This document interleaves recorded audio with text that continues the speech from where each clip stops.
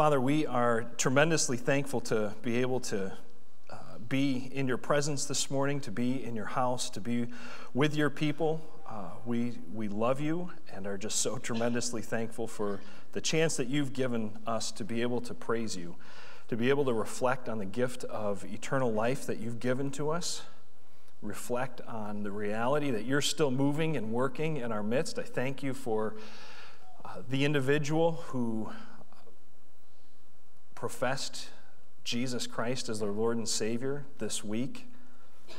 I thank you for the Asbury revival, for the way that that has spread through multiple locations across our land, and we pray it would continue to spread, that you would revive the hearts of your people, that you would draw lost souls unto yourself, giving us a heightened sensitivity and awareness of our sin, and giving us a clear vision of who you are, who we are as sinful creatures before a holy God. Father, I pray that you would revive our hearts even in these moments. So, God, we want to take just a moment to quiet our hearts before you and to confess those things that are burdens to us, confess those areas of struggle and sin. And so would you now just take just a moment to confess whatever sin you might be carrying this morning? Would you confess that to the Lord right now?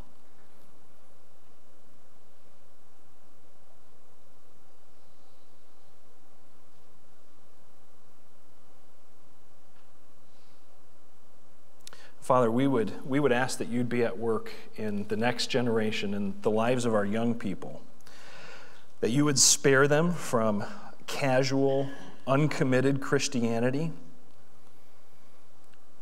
God, we pray for marriages that are struggling, that you would heal broken hearts, that you would humble pride, that you would work reconciliation in our midst. Father, we pray for those who are struggling physically as well. We think of Connie Snyder and Patty McCracken. We pray that you would heal their bodies and restore health to them. We're so thankful for them, their testimony. We pray that you'd magnify their testimonies, help them to bloom right where they're planted. Father, now we want to just yield and surrender ourselves to you. God, give us ears to hear your word this morning. Give us hearts to obey. In Jesus' name, amen. All right, how many left-handed people do we have this morning? Raise those left hands. Wow, man, I did not expect that. We have a lot of left-handed folks. Now, you know that we live in a right-handed world, right? All you left-handers, you know this. You understand this intuitively. So you're actually in good company, too. Did you know that Ronald Reagan was left-handed? So was Bill Clinton and President Obama and George W. Bush, all left-handed. So you're in decent company. You know that when you're trying to write as a kid, if you're left-handed, what happens? You smear ink all over the page, right? A little bit of a disadvantage. What's it like learning how to use scissors when you're left-handed? A little bit of a challenge. I don't know how many of you left-handed people golf. How easy is it to find golf clubs that fit you when you're... Yeah, I don't know why you'd bother with that either. It's not personal. I just... the way you hold your playing cards, it's hard to see your numbers, right? Zippers. My goodness, how do you navigate, especially on men's pants? The flap goes the wrong way. I don't know this from experience. This is just from what people have told me. But the advantages of being left-handed are not so obvious. Did you know that left-handed people are more likely to be geniuses? I know, who'd have thought? And if you paid attention to who was holding their hands up, you would understand. Left-handed people actually are more likely to have IQs of over 140. I mean, it's true, you can look this up. What's the correlation? I have no idea. But in sports, look at the advantage of being a left-hander. You know, when you talk about left-handed pitchers and things like that, you know, right-handed batters, the other right-handed opponents often don't see what's coming at them because of the element of surprise from the left-hander. Did you know that left-handed people can see better underwater than right-handed people? It's true. But throughout history, left-handedness has definitely been considered a weakness. The Latin word for left is actually sinister, which means evil. The French word for left is gauche, which means awkward. The English word, the original root, it comes from an Old English word that means weak. So definitely left-handedness is seen as a disadvantage. But this morning, left-handedness plays an important role in showing us how God works in our lives and how God works in the world. So one of Israel's very first judges was actually a lefty, and his name was Ehud. And what we see with Ehud's left-handedness is that his flaw actually became his forte. His adversity became his advantage. His deficit became a benefit. So I wonder what disadvantages you may be carrying into church this morning. What adversity is God wanting to work to your advantage? What flaw is he looking to transform into your forte? What deficit is he looking to redeem that it might become your benefit? See, Ehud shows us that God wants to use your weakness to strengthen your faith and to bless others. And so here's what we need to get this morning, big idea, that God loves to use flawed, limited people to do limitless things. Have you ever experienced that? Judges chapter 3, if you brought your Bibles, go ahead and turn there with me. If you don't have a Bible with you, grab the one down in the seat in front of you. We're around page 132. Judges chapter 3, we're going to start in verse 12, where it says, again, the Israelites did evil. Remember that cycle that we looked at last week. We see this repeated over and over again. So here we are, back at the beginning of the cycle. Big trouble for Israel. Again, the Israelites did evil in the eyes of the Lord, and because they did this evil, the Lord gave Eglon, king of Moab, power over Israel. He gathered to himself the people of Ammon and Amalek, went and defeated Israel, took possession of the city of palms. That's a big deal, the city of palms. The city of palms is actually another name for Jericho.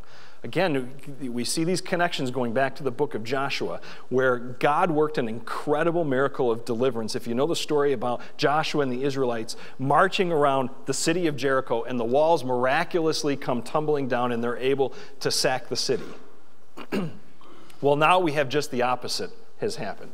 Now it's become a stronghold of the enemy. And it represents Israel's defeat because of their sin. So the children of Israel served Eglon, king of Moab, 18 years. This was horrific oppression. We know from history that Eglon was a wicked, vile, cruel man, and that his reign was marked by rape and murder and genocide. But when the children of Israel cried out to the Lord, which you would expect them to do, remember the Judges cycle, they're in distress. The Lord responds in grace and mercy. He raises up a deliverer for them, Ehud, the son of Gera, a Benjamite. But the tribe of Benjamin actually means son of the right hand.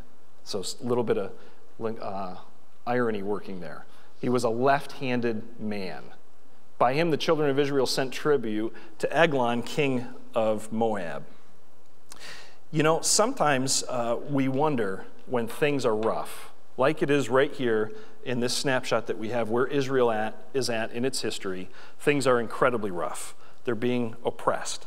And sometimes we wonder, when things aren't going well in our lives, is this God paying me back? Have you ever wondered that?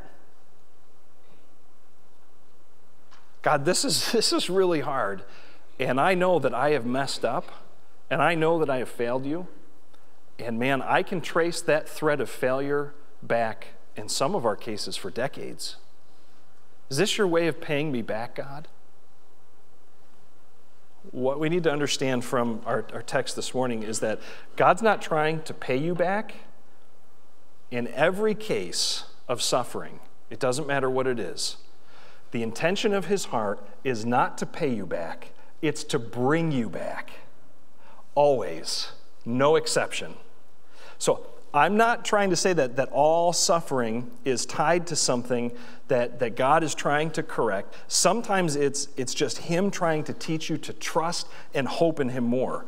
See, the fruit of hard times that God is always looking for is humility, always looking to work humility in our lives. So I think about me and Jamie's marriage in our early days. You know, if you've heard me talk about marriage, you've heard me talk about how, man, our first year in particular, we could even say the first couple years, man, they were hard. We had some humdinger, knockdown dragouts.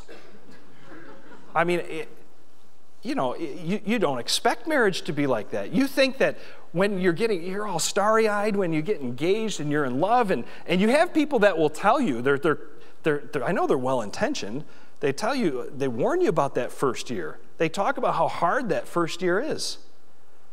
We thought we'd be the exception. I mean, we never argued when we were dating. And I'll tell you what, I think it's because we worked so hard at reconciliation that God, in the course of time, gave us a wonderful, strong marriage. We're able to do premarital counseling with young couples. And we try to do the same thing with them, and we fail, that other people try to do for us. And we try to set them up for success in that first year.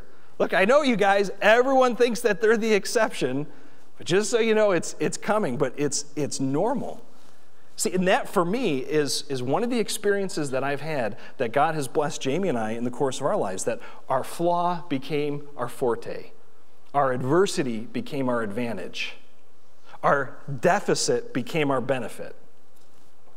Well, as we go on into verse 15 there at the end up on the screen, that phrase left-handed, it literally means that he could not use his right hand. Probably an indication that there was some kind of disability on the part of Ehud, that his right hand was perhaps withered.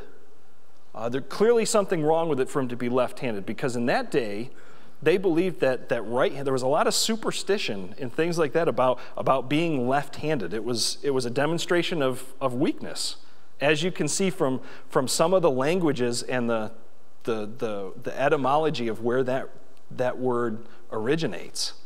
So even if he was just naturally inclined to be left-handed, parents back then actually would have bound children's left hand behind their back to force them to become right-handed. So the fact that Ehud is left-handed even into adulthood is indication that there was something missing or something wrong with his right hand. That's an important part of the story because it highlights his weakness. See, our society is cruel to people with disabilities. How much more so in ancient times.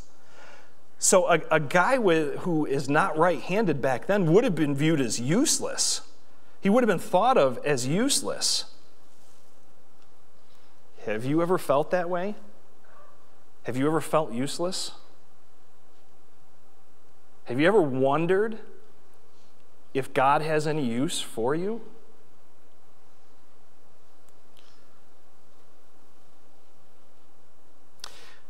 Maybe like you don't fit in.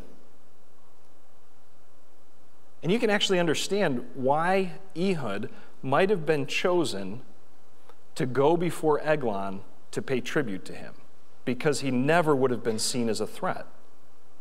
He was a man with a disability. So did you know that God can use you and that he wants to use you in spite of your limitations? It's so very true.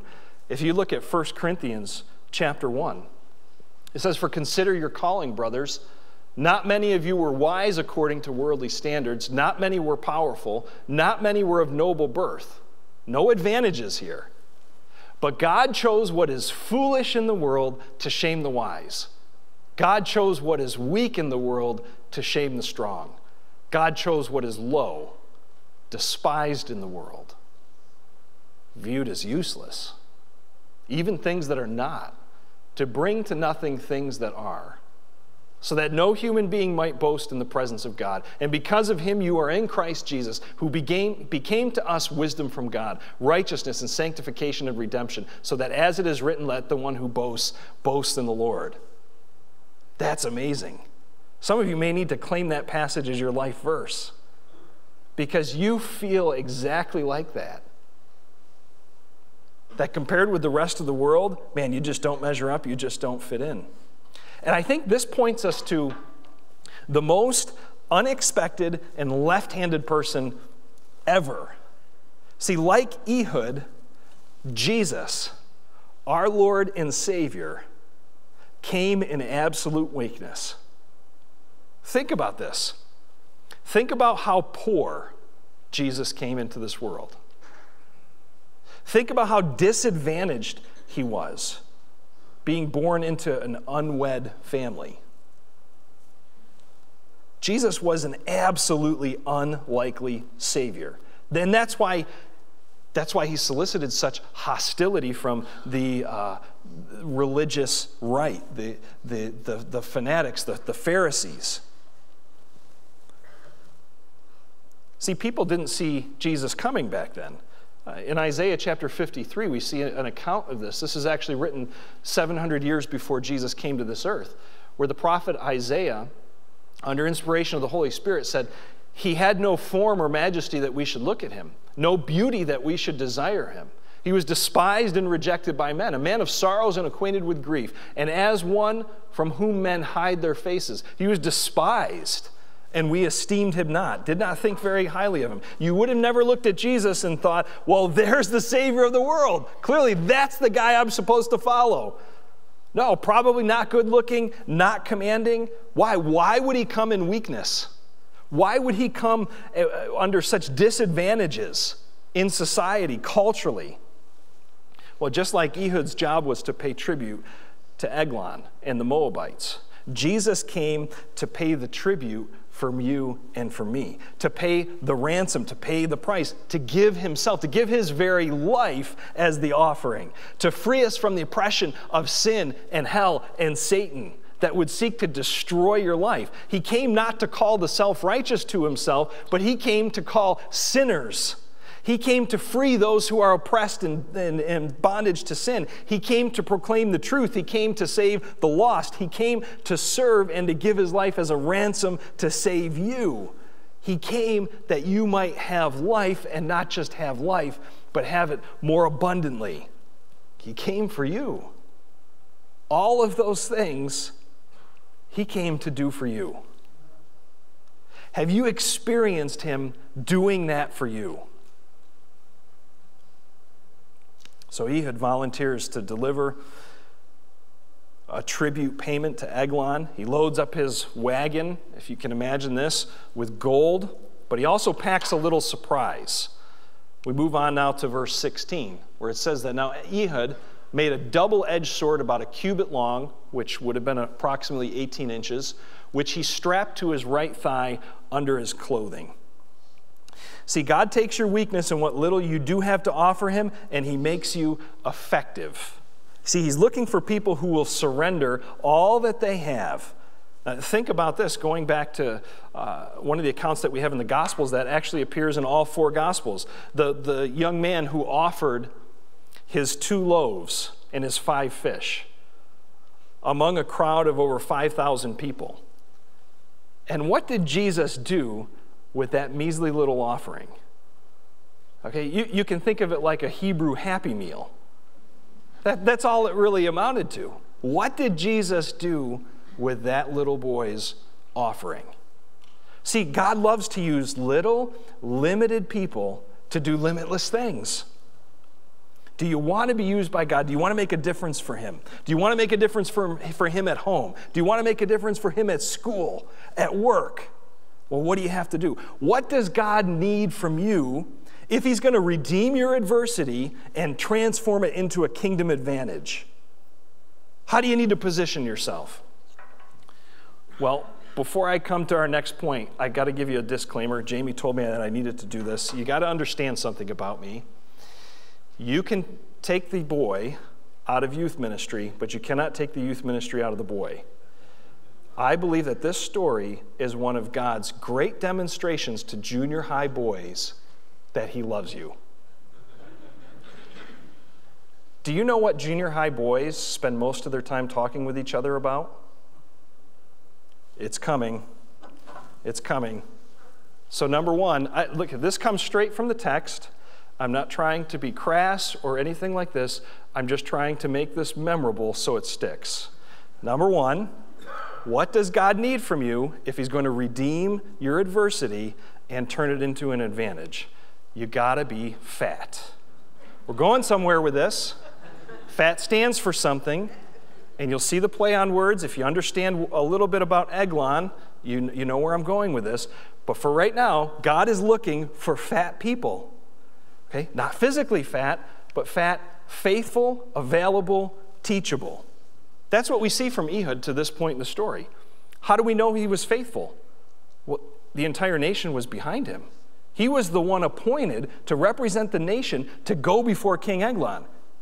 He had to have been a faithful, trustworthy man for him to have been chosen to do that. And Jesus said, he who is faithful with little can be trusted with more.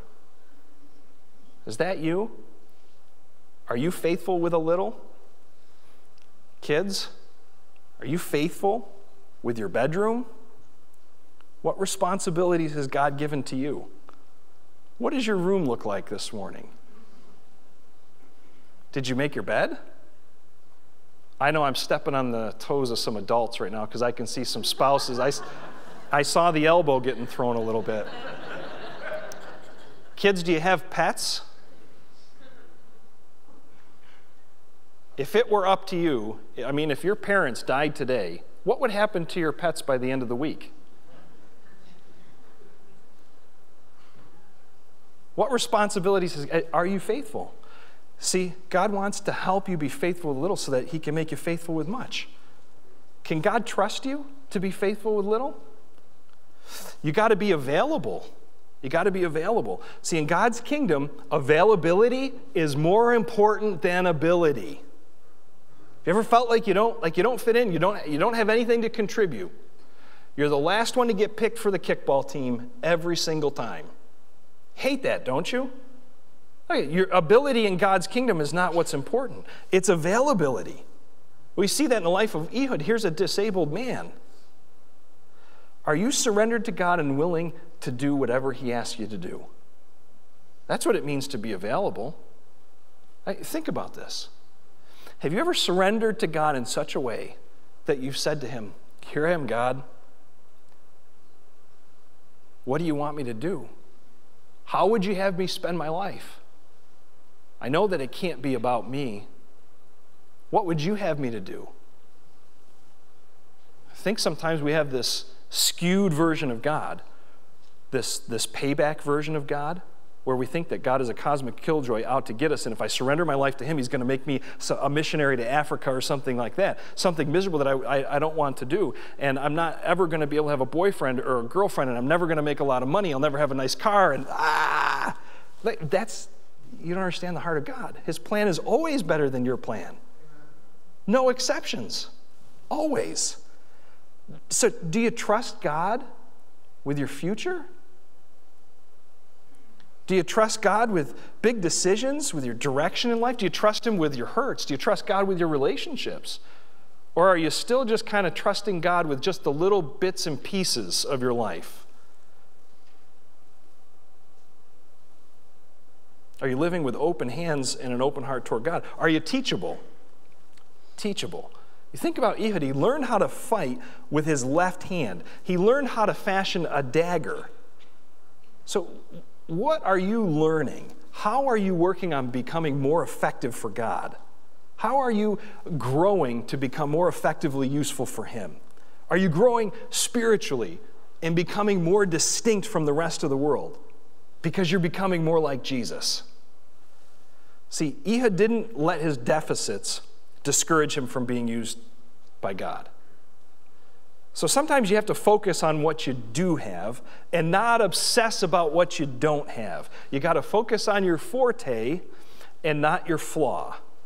Every single one of us has strengths that we can use for him. You know, for me as a kid, I could barely finish a sentence and put a period at the end of it. My mind just didn't work that way. Terrible at communication.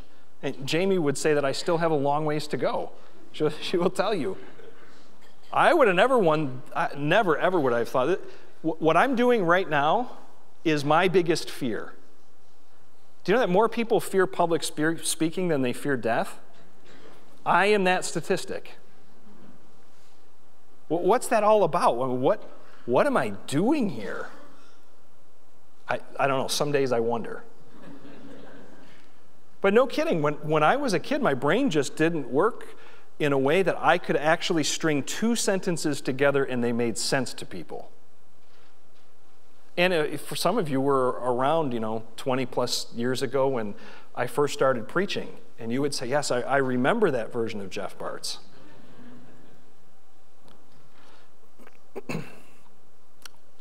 What is it that you have that makes you feel left-handed? Maybe for you it's communication like it was for me. But are you willing to surrender that thing? Are you willing to be used by God? Are you willing to say, here I am, God, take me, use me, do whatever you want with me. I'm surrendered. Here's my life. Well, we go on in verse 17 now. It says that Ehud presented the tribute to Eglon, and here's where we turn junior high, who was a very fat man. Yes, it's in the Bible. Okay, that seems like an irrelevant detail, doesn't it? No, this is extremely important. You have to understand something about the origin of Eglon's name. And it just sounds evil, doesn't it? That's a great villain name, Eglon. Eglon is actually literally translated little calf.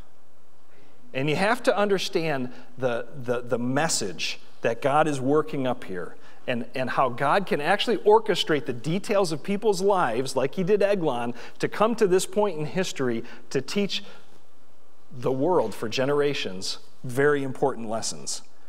See, Eglon began as a little calf, but he has grown into a very fat man.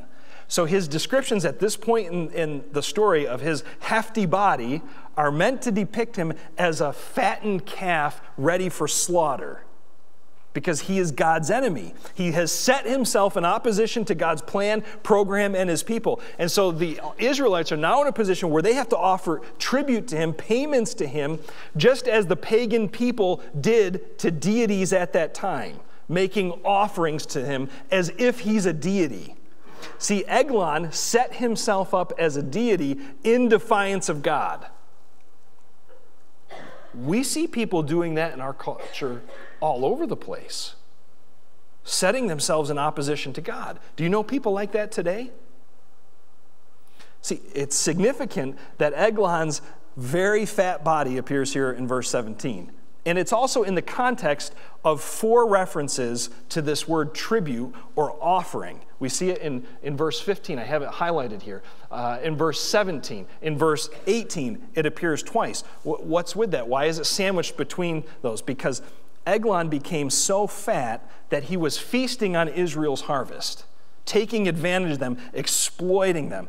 The irony, though, was that as he became fattened by the people's tributes, he was actually fattening himself to be slaughtered.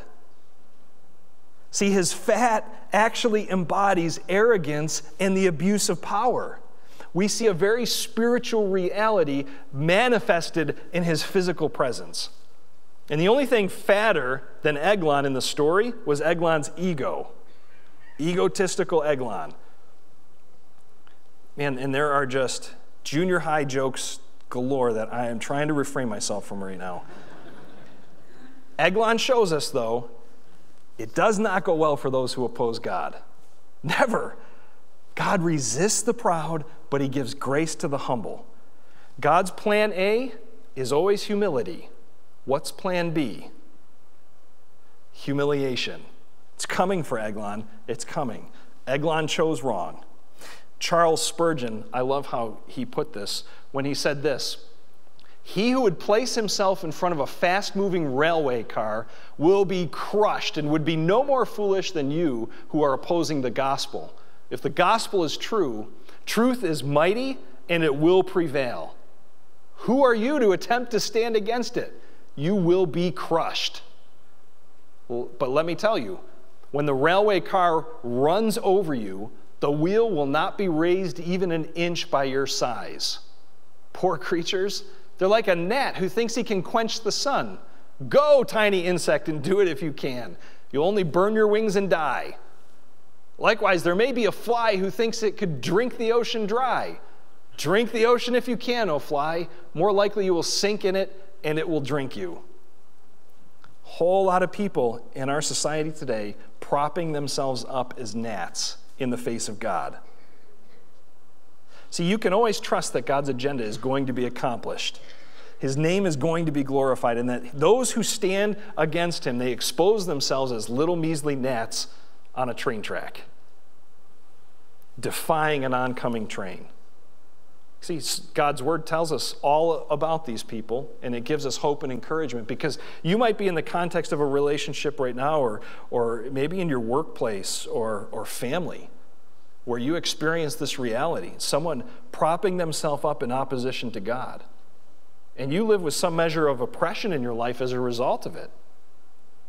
Psalm 37 offers us hope, where it says, "Do not fret because of evildoers, nor be envious of the workers of iniquity, for they shall soon be cut down like the grass, and wither as the green herb. Trust in the Lord and do good. Dwell in the land, feed on his faithfulness. Delight yourself also in the Lord, and he shall give you the desires of your heart. Because of the man who brings wicked schemes to pass, commit your way to the Lord. Trust also in him, and he shall bring it to pass. He shall bring forth your righteousness as the light, and your justice as the noonday. Rest in the Lord. Wait patiently for him. Do not fret because of him who prospers in his way, because of the man who brings wicked schemes to pass. He's nothing more than a gnat standing in opposition to an oncoming train." See, we learn here in the book of Judges that the stories of our suffering, God can turn into stories of redemption. See, Israel was crushed under the weight of oppression, the weight of King Eglon. The author doesn't spend much time here on Israel's oppression. Why? Instead, it relishes in Eglon's defeat. See, he's able to retell a part of Israel's painful history with new colors. We see this story painted now with joy instead of despair. Laughter, you're intended to laugh at the presence of Eglon. See, the focus is not on oppression. And because of this reality, the stories of our suffering, God can transform into stories of redemption. So if you're in pain, you have to know this. God doesn't turn a blind eye. That pain is real. Even if it's caused by your sin, or whether somebody else's sin against you, or just simply the brokenness of this world. But Israel's able to transform a painful chapter into a hilarious one, a joy-filled one, a victorious one, because they have seen the story written from God's perspective. C.S. Lewis once said, "God's presence will make the worst of human experiences seem as fleeting as one bad night in a cheap hotel." You know, looking back on it, I've had some pretty crummy hotel experiences. So have you. I see you smiling about them right now. It wasn't so bad. You lived through it, didn't you? That's great perspective from C.S. Lewis.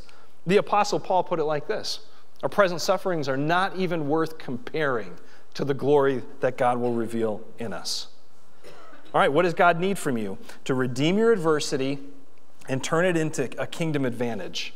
You got to be fat, number one.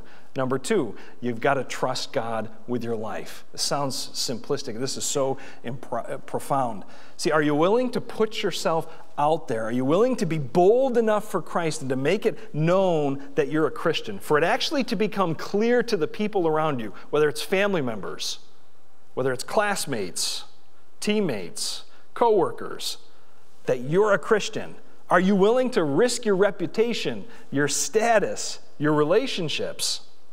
You've got to trust God with your life. Do you trust God with your decisions? Do you trust Him with your future? Do you trust Him with your finances? He wants the whole thing. Are you trusting Him with the whole thing, not just bits and pieces? See, Ehud risked it all. He risked his own life. Could have very easily been killed at any point in this story. Jesus said it like this: for whoever desires to save his life will lose it, but whoever loses his life for my sake and the gospel's will save it. See, Ehud goes a step further now. When he had finished presenting the tribute, he sent away the people who had carried the tribute. But he himself turned back from the stone images that were at Gilgal and said, I have a secret message for you, O king. Eglon was like, ooh, a secret message. Maybe it's a snack, right? But by signaling toward the stone images, this gave Eglon the perception that this was actually an oracle from God, because the stone images were idols. Notice where those idols were set up: Gilgal. And if you were with us in previous weeks, you might recognize that name. It might sound familiar because Gilgal was the place of deliverance. Gilgal is translated rolled away. And what it's in reference to was that time in Israel's history when God rolled away the guilt of their sin, and He forgave them. And now look at the irony of what's happening in Gilgal. And so Ehud makes this gesture back to the stone images, the idols set up in Gilgal, that is no longer a place of deliverance, but one day will be again. And now look at his response. Eglon says, keep silence, and all who attended him went out from him. I don't know what picture comes to your mind when you read about the appearance of Eglon and what this is like, but I just happen to be a Star Wars fan. So I think of, Eglon being large and in charge. Looks probably something like this. Jabba the Hutt. And here comes Luke, if you can imagine, Ehud is Luke Skywalker, and he comes with his little 18-inch lightsaber. And so Ehud came to him. Now, he was sitting upstairs in his cool private chamber. And then Ehud said, I have a message from God for you. So Eglon arose from his seat. Do you know what it would have taken for Eglon to have arose from his seat? A whole lot of excitement, further emphasizing he believes that God is going to speak to him because he set himself up for deity. And so this is going to be some great, grandiose message that's going to stroke and feed his ego. I love that we have so many talented artists in our church. You heard from musically gifted artists earlier. But we also have folks who can draw and paint and just create all kinds of beautiful, incredible things. And so I had talked with Blake Allen probably a couple months ago. And so throughout the course of our series here, he and Trevor Horzempa are going to provide some illustrations. So the church needs artists because we demonstrate God's glory, we communicate His excellence, we teach messages through the arts. They're so important for the church. So I love Blake's translation of this story here. So verse 21, Ehud reached from his left hand, took the dagger from his right thigh. They would have never suspected this, never would have even thought this was in the realm of possibility from a man who was disabled. Not only that, anyone who had any type of fighting experience or military background or training would have always drawn with the right hand from the left. So if there was a security check at any point, they would have been checking from the left side. But Ehud, because he was appointed to this position, because of his faithfulness, they were probably accustomed to seeing him, and he was the perfect man for the job. He would have flown under the radar because of his disability. Eglon literally never saw this coming. And then it says in verse 22, even the hilt went in after the blade, and the fat closed over the blade, for he did not draw the dagger out of his belly. So, man, some of you younger people, you know who Kirby is, right? And you can just imagine the sucking sound that this dagger would have made going into Eglon's fat. Kirby swallowed it. Even the hilt went in. And then it says his entrails came out. Literally the text said, junior high, okay? Literally what the text says, the dung came out. It's in the Bible.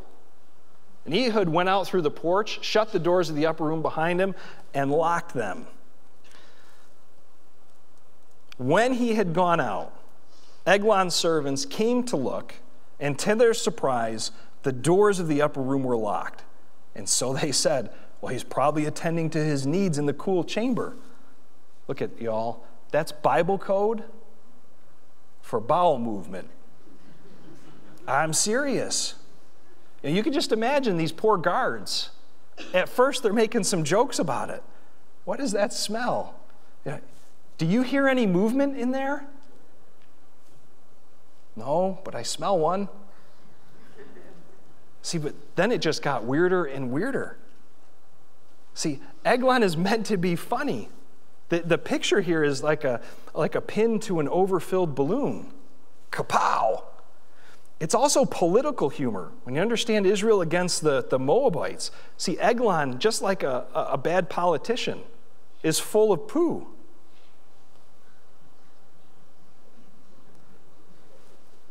It's like a good fart joke.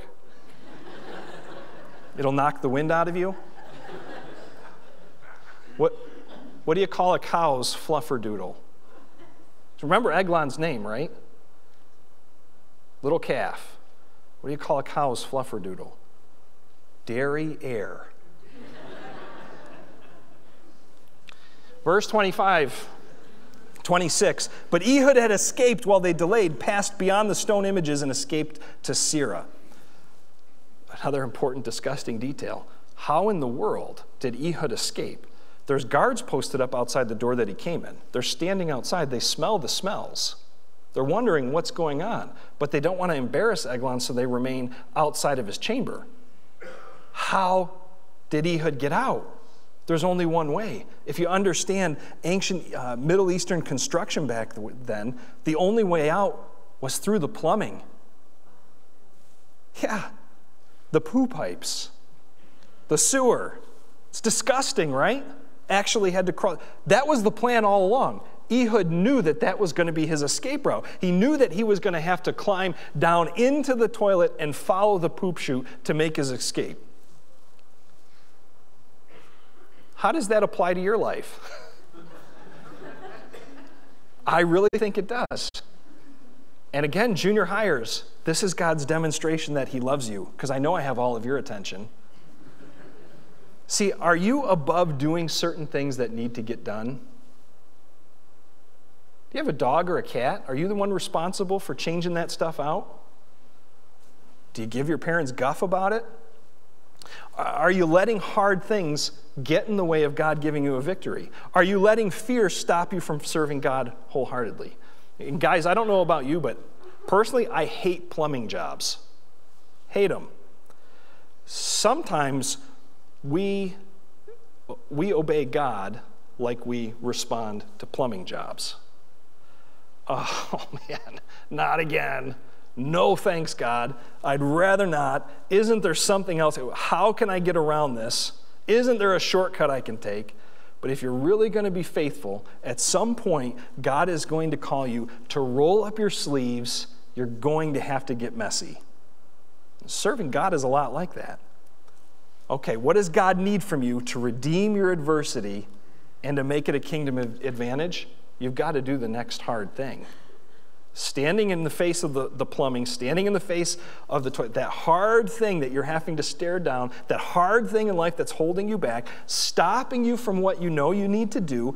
Maybe there's a relationship in your life or there's a person in your life that you're treating like a plumbing job. Well, verse 27, It happened when he arrived that he blew the trumpet in the mountains of Ephraim, makes it safely home. And the children of Israel went down with him from the mountains, and he led them. Then he said to them, "Follow me, for the Lord has delivered your enemies, the Moabites, into your hand." And so they went down after him. They seized the fords of the Jordan leading to Moab, and they did not allow anyone to cross over. And at that time they killed about 10,000 men of Moab, all stout men of valor. Not a man escaped. And so Moab was subdued that day under the hand of Israel, and the land had rest for 80 years. Victory. Amazing story. God calls us, just like he did Ehud, to be fat, to be faithful, to make yourself available, to be teachable. You've got to trust him with your life. You've got to do the next hard thing. What's the result? God will deliver you. Just be patient. Just remain in it. See, the stories of our suffering, God can transform into stories of redemption, because God loves to use limited, flawed people to do limitless things. Do you want to make a difference for God? I mean, do you really? See, you don't have to be strong or beautiful or popular or skinny or gifted or smart. You just have to be faithful, available, and teachable. And his plan is always better than your plan. So stop holding back. What's got you so worked up? What's got you so afraid? What's got you so anxious? What's that hard thing in your life that's staring you down? What are you putting off? Maybe for you this morning, you have yet to truly trust Jesus Christ as your Lord and Savior. You've yet to surrender to him. And maybe this is the moment that you need to do that. Maybe that's the decision that you've been putting off. Let's pray together. Father, thank you for giving us such an unbelievable story with just fantastically gruesome details that we can learn a lot of lessons from. Pretty unforgettable, some of this stuff. And the fact that you put it in your word to show us that you love us and to reveal to us the true condition of our hearts. Because sometimes we just need the cookies on the bottom shelf and put into a language that we can understand. So we're thankful for you meeting us right where we're at. Whether we're in junior high or older, we thank you for your love. God, thank you for calling us to faithfulness. We see the advantages of making ourselves available to you. Thank you that you don't measure us on the basis of our ability, because we really don't have a whole lot to offer you. You just call us to be available. God, we want to have humble, teachable hearts that you can use for your glory. God, as we stare down the hard things in life, maybe it's a matter of just sheer obedience that we've been putting off, been trying to figure out a way around. Help us to do that next hard thing. So in the next couple moments, would you just talk to God? Talk to him about your need to be faithful. Maybe you've yet to surrender everything to him. Talk with him about your need to be available. Maybe you need more humility, enough humility to be teachable. Maybe there's an apology or a demonstration of humility that you need to extend to someone else in your life. Would you talk to God about that right now?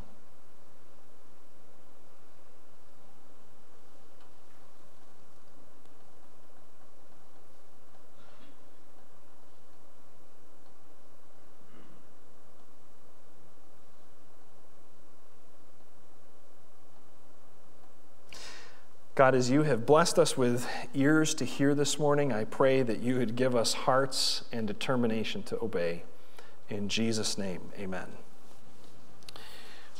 Well, we have several next steps that we want to encourage you to take here at Grace. One of them that you've been hearing about is our Discover Grace class. Today is your last day to sign up for this. And so you can see these little half sheets out in the foyer. Fill that out. You can drop them in any of the black boxes out in the foyer. We also have our ladies' Bible study coming up. Not too late to sign up for that. If you have already signed up and you're in the count, you've ordered a book, you can go into Cindy's office. Your books are actually here. You can get started on your Bible study right away. Jamie would really love it if you could get chapter 1 under your belt in preparation for that study. And then we also have our men's breakfast. So guys, any guy in this room, any guy online, and if your son or grandson is old enough to be able to withstand a 15-minute devotional and be able to sit still for that, he's invited to come as well. Great father-son, grandson opportunity. So go ahead and get signed up for that. And at this time, I just want to extend the Lord's blessing to you. May the Lord bless you and protect you. May the Lord smile upon you and be gracious to you. May the Lord show you his favor and give you his peace. We'll see you next week.